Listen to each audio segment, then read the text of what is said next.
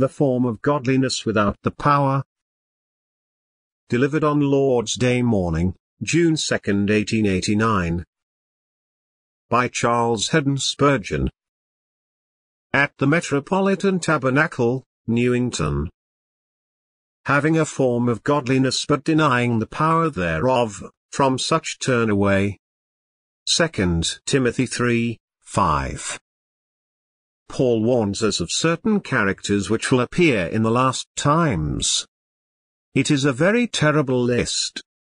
The like have appeared in other days, but we are led by his warning to apprehend that they will appear in greater numbers in the last days than in any previous age. Lovers of their own selves, covetous, boasters, proud, blasphemers, disobedient to parents, unthankful, unholy, without natural affection, truce breakers, false accusers, incontinent, fierce, despisers of those that are good, traitors, heady, high-minded, lovers of pleasures more than lovers of God. These will swarm like flies in the decay of the year and will make the times exceeding perilous. We are nearing that period at this very time. That these people would, some of them, be within the church is the most painful part of it. But they will be so, for they are comprehended in this last clause of the black catalogue, which we have taken for our text, having a form of godliness but denying the power thereof. Paul does not paint the future with rose-colored glasses. He is no smooth-tongued prophet of a golden age into which this dull earth may be imagined to be glowing. There are sanguine brothers and sisters who are looking forward to everything growing better and better and better, until, at last, this present age ripens into a millennium. They will not be able to sustain their hopes, for Scripture gives them no solid basis to rest upon. We who believe that there will be no millennial reign without the King and who expect no rule of righteousness except from the appearing of the righteous Lord, are nearer the mark. Apart from the second advent of our Lord, the world is more likely to sink into a pandemonium than to rise into a millennium. A divine interposition seems to me the hope set before us in Scripture and, indeed, to be the only hope adequate to the occasion. We look to the darkening down of things. The state of mankind, however improved politically, may yet grow worse and worse spiritually. Certainly, we are assured in verse 13 that evil men and seducers shall wax worse and worse, deceiving and being deceived. There will spring up in the Christian church and round about it, a body of faithless men who profess to have faith, ungodly men who will unite with the saints, men having the form of godliness but denying the power. We may call these hard times, if we will. But we have hardly yet come to the border of those truly harder times when it will go hard with the church and she shall need, even more than today, to cry mightily unto the Lord to keep her alive. With this cloud upon our spirit, we come to the text itself. Let us consider it carefully and may the Holy Spirit help us. True religion is a spiritual thing, but it necessarily embodies itself in a form. Man is a spiritual creature, but the human spirit needs a body in which to enshrine itself. And thus, by this need, we become allied to materialism. And if not half dust, half deity, as one has said, we are certainly both matter and soul. In each of us there is the form or body and the soul or power. It is so with religion. It is essentially a spiritual thing, but it requires a form in which to embody and manifest itself. Christian people fall into a certain outward method of procedure, a peculiar outward mode of uttering their faith, which becomes to true godliness what the body is to the soul. The form is useful, the form is necessary, the form ought to be vitalized, just as the body is useful and is necessary and is vitalized by the soul. If you get both the form, as modeled in the Word of God, and the power, as bestowed by the Spirit of God, you do well and are living Christians. If you get the power alone, without the ordained form, you somewhat maim yourself. But if you get the form without the power, then, you dwell in spiritual death. The body without the spirit is dead. And what follows upon death with flesh? Why, corruption, corruption so horrible that even love itself has to cry, "Bury my dead out of my sight." So that if there is in any the body of religion without the life of religion, it leads to decay and thus to corruption, and that has a tendency to decompose the character. The raw material of a devil is an angel bereft of holiness. You cannot make a Judas except out of an apostle. The eminently good in outward form, when without inward life, decays into the foulest thing under heaven. You cannot wonder that these are called perilous times, in which such characters abound. One Judas is an awful weight for this poor globe to bear, but a tribe of them must be a peril, indeed. Yet, if not of the very worst order, those are enough to be dreaded who have the shadow of religion without its substance. Of such I have to speak at this time, from such may God give you divine grace to turn away. May none of us ever be spots in our feasts of love, or clouds without water carried about of winds. But this we shall be if we have the form of godliness without the power thereof. With great solemnity of soul I approach this subject, seeking from the Lord the aid of His Spirit, who makes the Word to be a discerner of the thoughts and intents of the heart.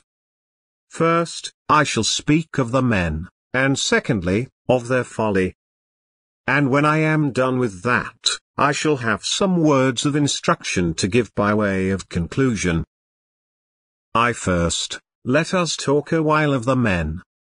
They had the form of godliness but denied the power thereof.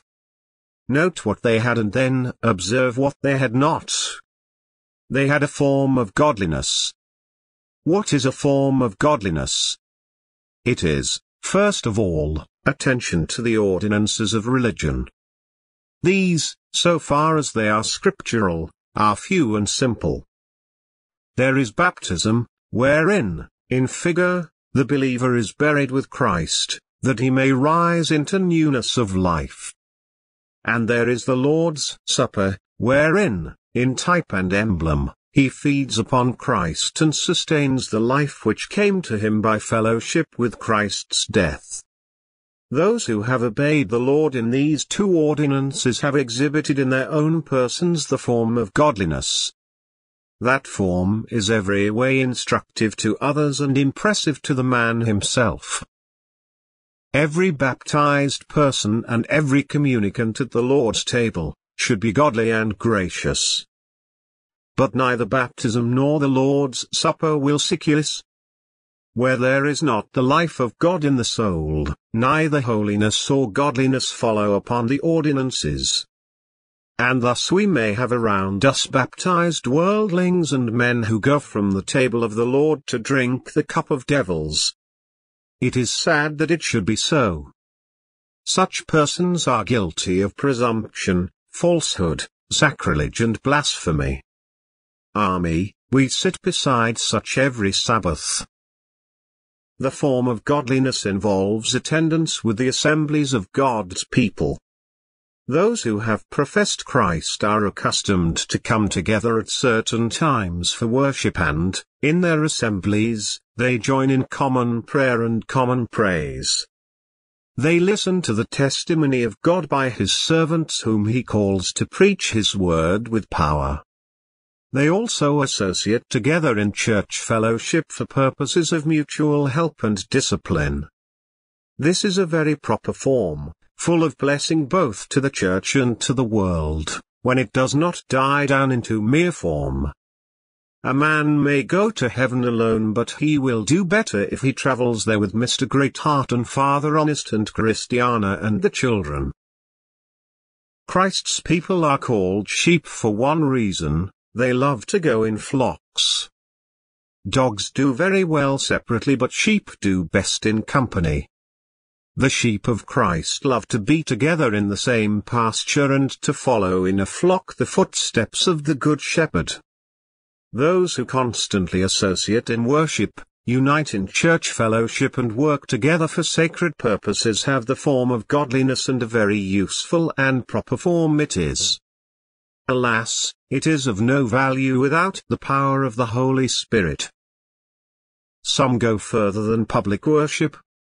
They use a great deal of religious talk. They freely speak of the things of God in Christian company. They can defend the doctrines of Scripture, they can plead for its precepts, and they can narrate the experience of a believer. They are fondest of talking of what is doing in the church. The tattle of the streets of Jerusalem is very pleasant to them. They flavor their speech with godly phrases when they are in company that will relish it. I do not censure them, on the contrary, I wish there were more of holy talk among professors. I wish we could revive the old habit, they that feared the Lord spoke often one to another. Holy conversation causes the heart to glow and gives to us a foretaste of the fellowship of the glorified. But there may be a savor of religion about a man's conversation, and yet it may be a borrowed flavor, like hot sauces used to disguise the staleness of ancient meat. That religion which comes from the lips outward but does not well up from the deep fountains of the heart is not that living water which will spring up unto eternal life. Ungodliness is an abomination if the heart is destitute of divine grace. More than this, some have a form of godliness upheld and published by religious activity. It is possible to be intensely active in the outside work of the church and yet to know nothing of spiritual power. One may be an excellent Sunday school teacher after a fashion and yet have need to be taught what it is to be born again.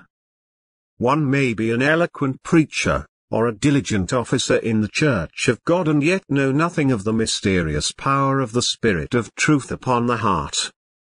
It is well to be like Martha in service. But one thing is needful, to sit at the Master's feet and learn as Mary did. When we have done all the work our position requires of us, we may only have displayed the form of godliness.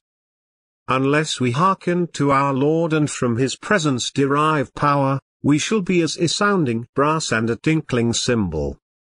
Brethren, I speak to myself and to each one of you in solemn earnestness.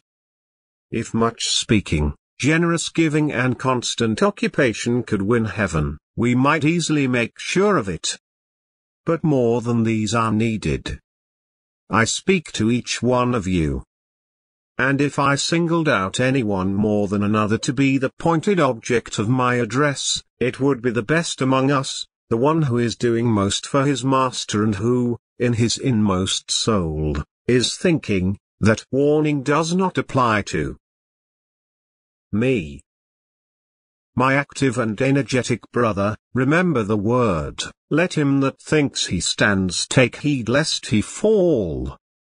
If any of you dislike this searching sermon, your dislike proves how much you need it. He that is not willing to search himself should stand self-incriminated by that unwillingness to look at his affairs. If you are right, you will not object to be weighed in the balances. If you are, indeed, pure gold, you may still feel anxiety at the sight of the furnace, but you will not be driven to anger at the prospect of the fire.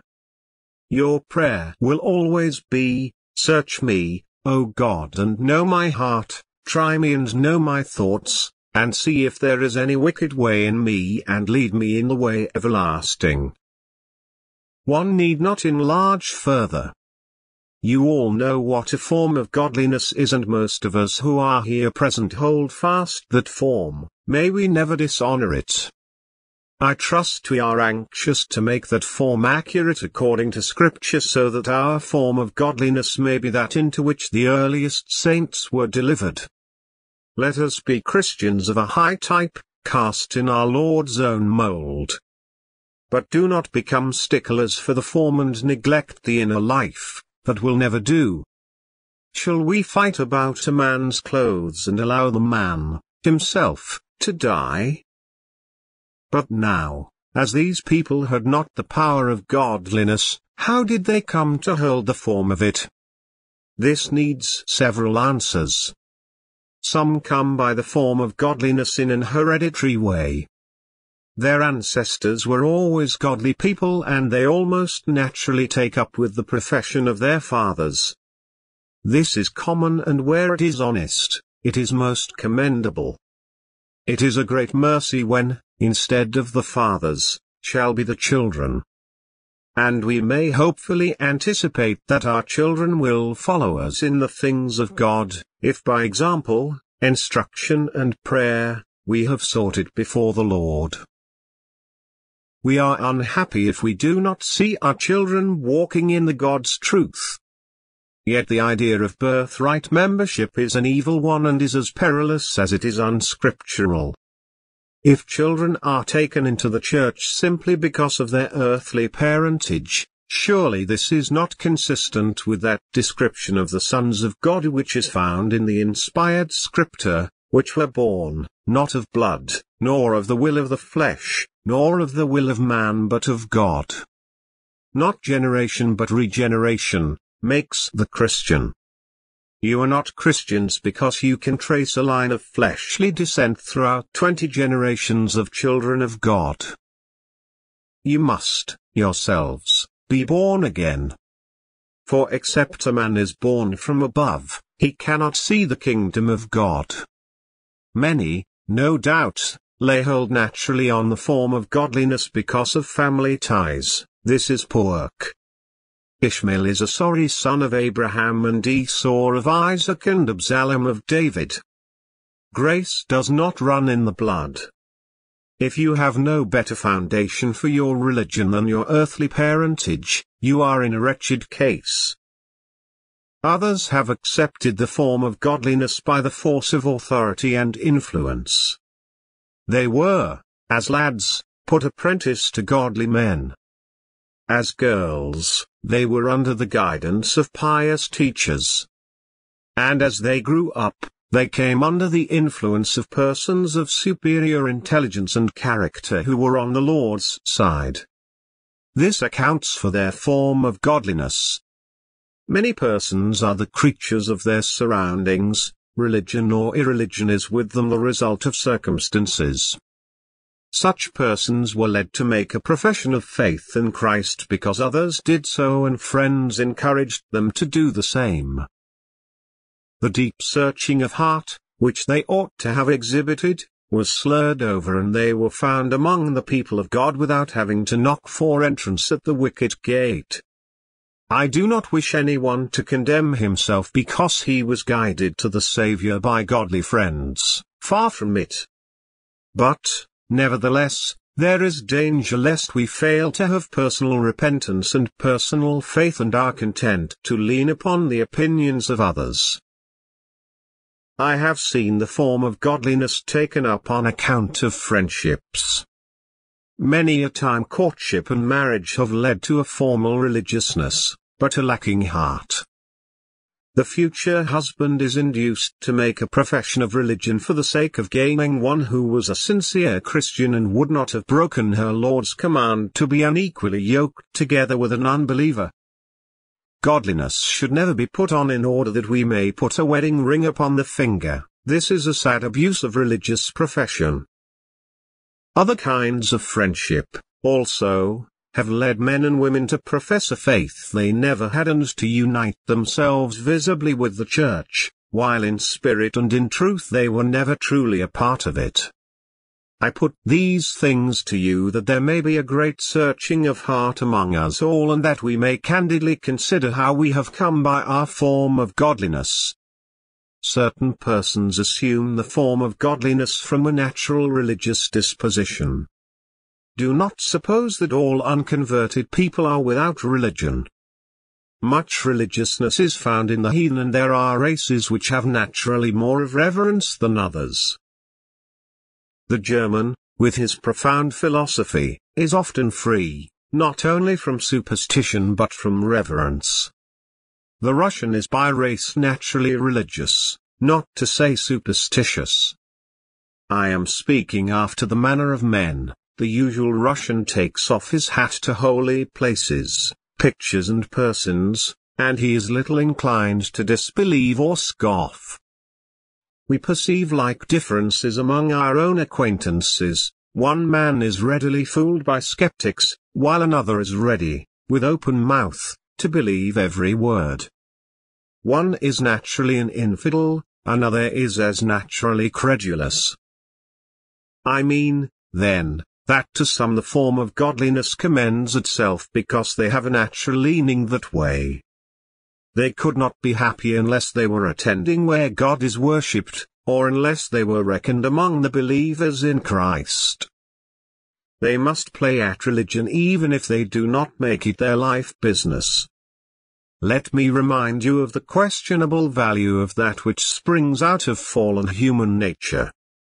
Assuredly it brings no one into the spiritual kingdom, for that which is born of the flesh is flesh. Only that which is born of the Spirit is spirit. You must be born again. Beware of everything which springs up in the field without the sowing of the husbandman, for it will turn out to be a weed. O sirs, the day will come when God will try us as with fire, and that which comes of unregenerate nature will not stand the test but will be utterly consumed. I do not doubt that, in these silken days, many have a form of godliness because of the respect it brings them. Time was when to be a Christian was to be reviled, if not to be imprisoned and, perhaps, burned at the stake. Hypocrites were fewer in those days, for a profession cost too much. Yet, strange to say, there were some who played the Judas even in those times. Today religion walks forth in her velvet slippers. And in certain classes and ranks, if men did not make some profession of religion, they would be looked upon with suspicion, and therefore men will take the name of Christian upon them and wear religion as a part of full dress.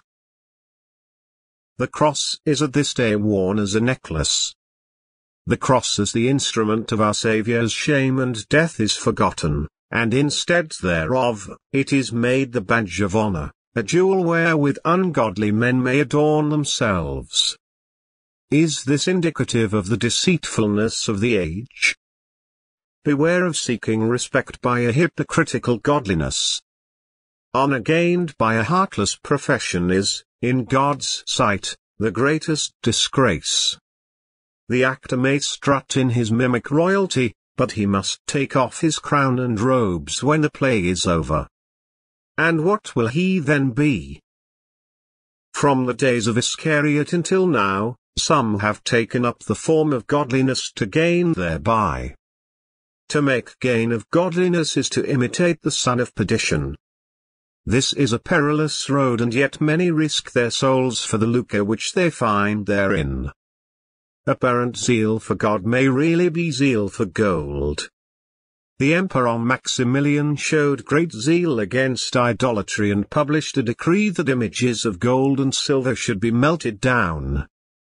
He was extremely zealous about this.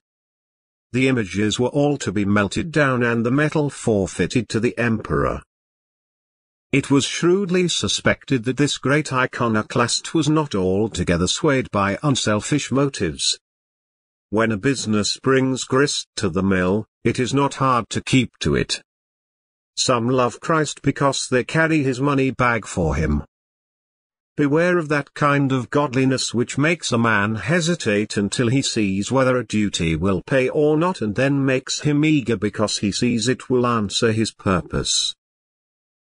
Once more, I do not doubt that a form of godliness has come to many because it brings them ease of conscience, and they are able, like the Pharisee, to thank God that they are not as other men are. Have they not been to church? Have they not paid for their pew? They can now go about their daily business without those stings of conscience which would come of neglecting the requirements of religion. These people profess to have been converted and they are numbered with believers. But, alas, they are not of them. Of all people these are the hardest to reach and the least likely to be saved. They hide behind the earthworks of a nominal religion. They are out of reach of the shot and shell of gospel rebukes. They fly among the sinners and they have taken up their quarters among the saints. Sad is that man's plight who wears the name of life but has never been quickened by the Holy Spirit. Thus, I have very feebly tried to show what these men had and why they had it. Let us now remember what they did not have. They had the form of godliness, but they were denied the power. What is that power? God Himself is the power of godliness, the Holy Spirit is the life and force of it. Godliness is the power which brings a man to God and binds him to Him. Godliness is that which creates repentance towards God and faith in Him. Godliness is the result of a great change of heart in reference to God and His character. Godliness looks towards God and mourns its distance from Him. Godliness hastens to draw near and rests not till it is at home with God. Godliness makes a man like God. Godliness leads a man to love God and to serve God. It brings the fear of God before his eyes and the love of God into his heart. Godliness leads to consecration, to sanctification, to concentration. The godly man seeks first the kingdom of God and His righteousness and expects other things to be added to him. Godliness makes a man commune with God and gives him a partnership with God in His glorious designs. And so it prepares him to dwell with God forever. Many who have the form of godliness are strangers to this power and so are in religion worldly, in prayer mechanical, in public one thing and in private another. True godliness lies in spiritual power and they who are without this are dead while they live. What is the general history of those who have not this power? Well, dear friends, their course usually runs thus: they do not begin with denying the power but they begin by trying to do without it. They would like to become members of the church and as they fear that they are not fit for it, they look about for something which looks like conversion and the new birth. They try to persuade themselves that they have been changed. They accept emotion as regeneration and a belief of doctrine for belief in Christ. It is rather hard at first to reckon brass as gold, but it grows easier as it is persisted in. Patching up a conversion and manufacturing a regeneration, they venture forward. At the first they are a good deal suspicious of themselves, but they industriously kill every question by treating it as a needless doubt. Thus, by degrees, they believe a lie. The next step is easy: they deceive themselves and come to believe that they are surely saved. All is now right for eternity, so they fancy. And they fold their arms in calm security. Meeting with godly people, they put on a bold front and speak up as bravely as if they were the true soldiers of King Jesus. Good people are charmed to meet with fresh brethren and at once take them into their confidence. Thus they deceive others and help to strengthen themselves in their false hope. They use the choice phrases of earnest Christians. Mixing with them, they pick up their particular expressions and pronounce shibboleth in the most approved fashion. At last they take the daring step of denying the power. Being without it themselves, they conceived that others are without it, also. Judging from their own case, they conclude that it is all an affair of words. They get on very well without any supernatural power and others, no doubt, do the same, only they add a little cant to it to please the very godly folk. They practically deny the power in their lives, so that those who see them and take them for Christians say, "There really is nothing in it." For these people are as we are. They have a touch of paint here and a little varnish there, but it is all the same wood. Practically, their actions assure the world that there is no power in Christianity. It is only a name.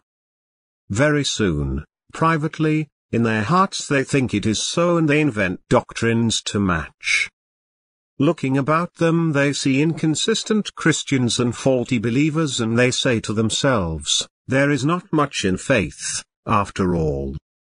I am as good as any of these believers and perhaps better, though I am sure there is no work of the Spirit in me."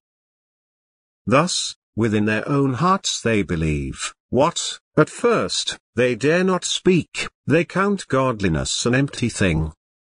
By and by, in some cases, these people profanely deny the divine power of our holy faith, and then they become the greatest enemies of the cross of Christ. These traitors, nourished in the very house of God, are the worst foes of the truth of God and righteousness. They ridicule that which once they professed to reverence. They have measured Christ's corn with their own bushel. And because they never felt the powers of the world to come, they imagine that no one else has done so either. Look at the church of the present day. The advanced school, I mean. In its midst we see preachers who have a form of godliness but deny the power thereof. They talk of the Lord Jesus but they deny his Godhead, which is his power. They speak of the Holy Spirit but deny his personality, wherein lies his very existence. They take away the substance and power from all the doctrines of revelation, though they pretend still to believe them. They talk of redemption but they deny substitution, which is the essence of it. They extol the Scriptures but deny their infallibility, wherein lies their value. They use the phrases of orthodoxy and believe nothing in common with the orthodox. I know not which to loathe them more, their teachings or their spirit. Surely they are worthy of each other. They burn the kernel and preserve the husk. They kill the truth and then pretend to reverence its sepulchre. They say they are Jews and are not but do lie. This is horrible. But the evil is widely spread, and in the presence of it the children of God are framing compromises, selling their Lord and becoming partakers with the despisers of his truth. Having a form of godliness but denying the power thereof. It is the sin of the age, the sin which is ruining the churches of our land. 2. In the second place, we are to observe the wicked folly of this hypocritical conduct. Those who rest in the mere show of godliness are acting in a shameless manner, and I will try to expose it. First, they degrade the very name of Christ. Brethren, if there is no spiritual power in godliness, it is worth nothing. We want no clouds without rain. Of shams and mere pretenses we have more than enough. Those who have not the power of godliness show us a very damaging picture of religion. They make out our Lord's religion to be comparable to a show at a country fair, with fine pictures and loud drumming on the outside and nothing within worth a moment's consideration. The best of the show is on the outside. Or if there is anything within, it is a masquerade where all act borrowed parts but no one is what he seems to be. Gracious Lord, never suffer us so to act as to make the world think that our Redeemer is nothing more than the clever manager of a theatre, where nothing is real but all is pantomime. Brothers and sisters, if you pray at all, pray God to make you real through and through. May you be made of true metal. It were better for you that you had never been born than that you should make Christ dishonorable among the sons of men by leading them to conclude that religion is all a piece of acting. The folly of this is illustrated by the fact that there is no value in such a dead form. The form of godliness without the power is not worth the trouble it takes to put it together and keep it together. Imitation jewels are pretty and brilliant. But if you take them to the jeweler, he will give you nothing for them. There is a religion which is all paste gems, a godliness which glitters but is not gold. And in that day when you will want to realize something from it, you will be wretchedly disappointed. A form of godliness joined to an unholy heart is of no value to God.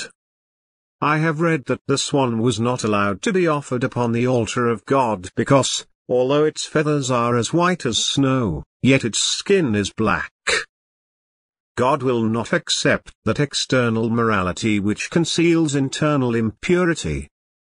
There must be a pure heart as well as a clean life.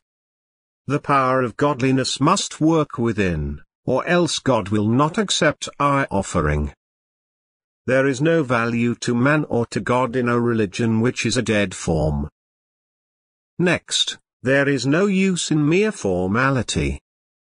If your religion is without spiritual life, what is the use of it? Could you ride home on a dead horse? Would you hunt with dead dogs? Would anyone like to go into battle with a pasteboard helmet? When the sword fell on it, what use would such a helmet be?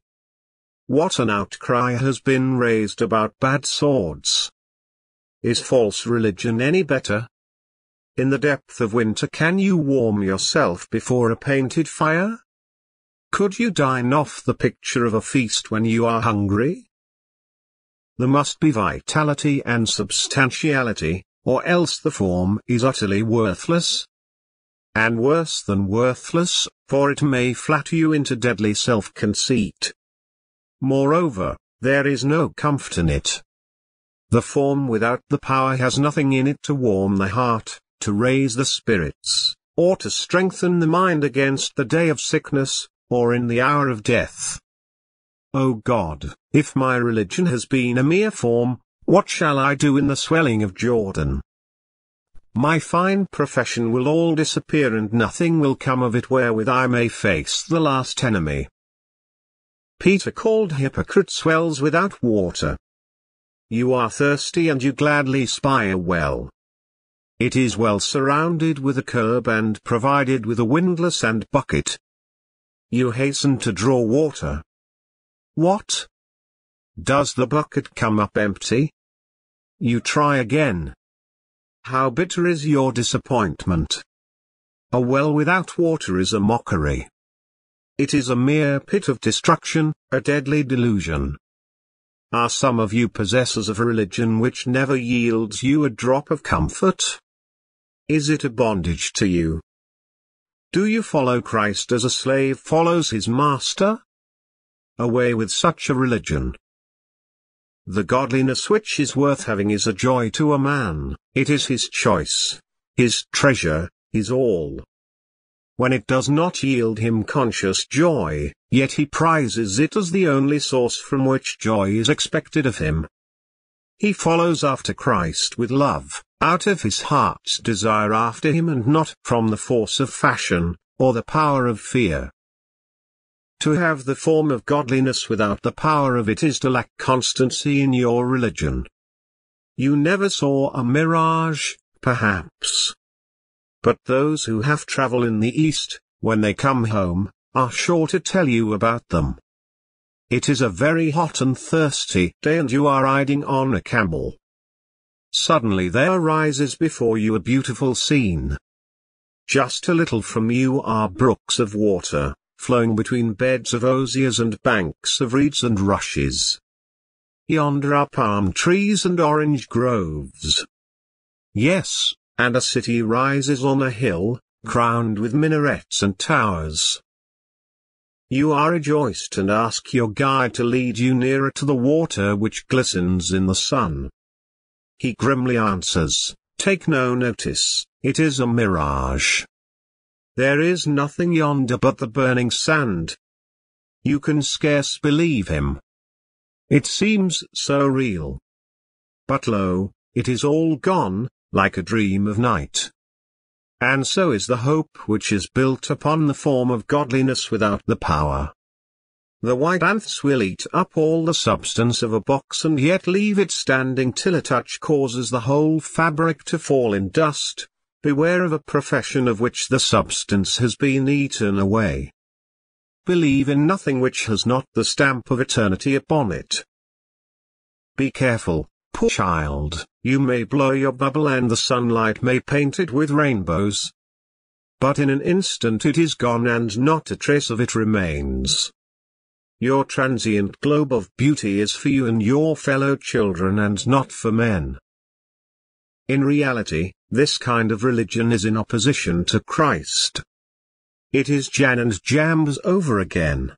The magician of hypocrisy is trying to work miracles which belong to God only. In appearance he would produce the same marvels as the finger of God.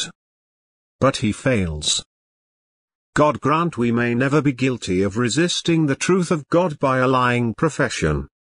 False men do serious injury to true godliness. For, like Ud, they come with a pretended message from God and with their dagger sharpened at both edges, they strike vital godliness in its very heart. Nobody can do so much damage to the Church of God as the man who is within its walls but not within its life. This nominal godliness, which is devoid of power, is a shameful thing. I close with that. It is a shameful thing for this life, for the Lord Jesus loathes it. When he passed by the fig tree, which was so early with its leaves but so empty of fruit, he saw therein the likeness of the vainglorious professor who has no real holiness, and he said, "Henceforth let no fruit grow on you forever." His word withered it at once. It stood a terrible emblem of the end of a false profession. How shameful will such a fruitless, lifeless professor be in eternity, when the secrets of all hearts shall be revealed. What shame and everlasting contempt will await him when his falsehood shall be detected and his baseness shall fill all holy minds with horror. Oh, beware of the hell of the false professor. I have done when I have added a few words of instruction. The form of godliness is most precious. Let those who feel the power of godliness honor it and use it. Do not despise it because others have damaged it. Come forth and make an open profession of religion. But see that you have the power of it. Cry to God that you may never wear a sleeve which is longer than your arm, may never go beyond what is really and truly your own. It will be better for you to go to God as a lost soul and cry for mercy, than to profess yourself saved when you are not. Yet confess Christ without fail or fear. Do not be ashamed of Jesus because of the ill manners of his disciples. Regard the ill savor of false professors as a part of the cross which you will have to bear for your Lord. To be associated with some who are not true seems inevitable in this life, however carefully we choose our company. My next is a word of discrimination. Those to whom my text has nothing to say will be the first to take it home to themselves. When I discharge my heart with a faithful sermon, certain trembling souls whom I would gladly comfort are sure to think that I mean them. A poor woman, in deep distress, comes to me, crying, "Sir, I have no feeling." Dear heart, she has 10 times too much feeling. Another moans out, "I am sure I am a hypocrite." I never met with a hypocrite who thought himself one. And I never shall. "Oh," said another, "I feel condemned." He that feels himself condemned may help for pardon. If you are afraid of yourselves, I am not afraid of you.